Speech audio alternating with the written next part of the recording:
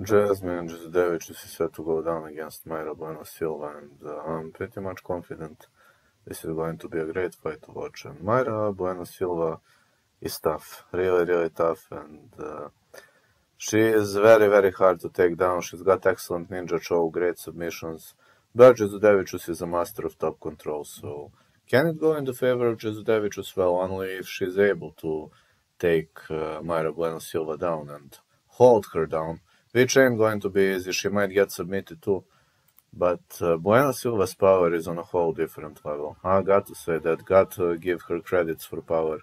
But on the other side, Jasudavicius was dominating some of the most powerful chicas in the division aside of Silva, and I think this is an excellent matchup, excellent pairing, and I have a feeling this is going to be a lovely grappling bout to watch, lovely wrestling. I'm saying over 2.5, but for some reason I have Jasudavicius decision, but doesn't have to mean I'm right. Jazz decision unless she gets submitted.